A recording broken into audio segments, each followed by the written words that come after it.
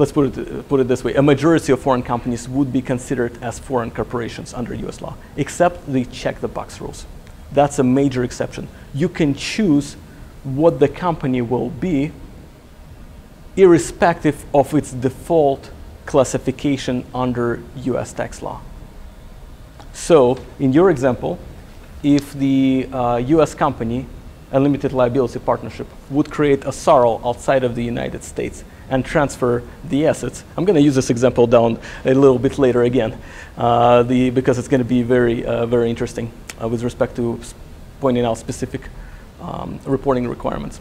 So in this case, if they were to transfer all the assets to that SARL company, and they would file a Form 8832 choosing for this company to be treated as a partnership, no problem. The IRS will accept its designation as a partnership, as long as it's properly made, timely and properly.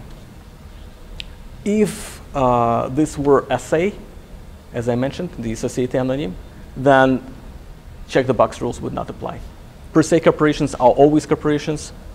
Check the box rule exceptions does not apply